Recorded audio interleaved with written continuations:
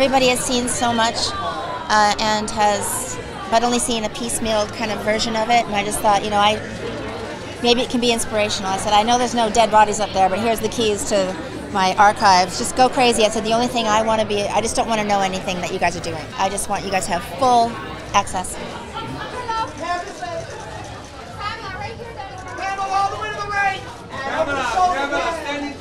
Why can't we be the heroes of our own life story?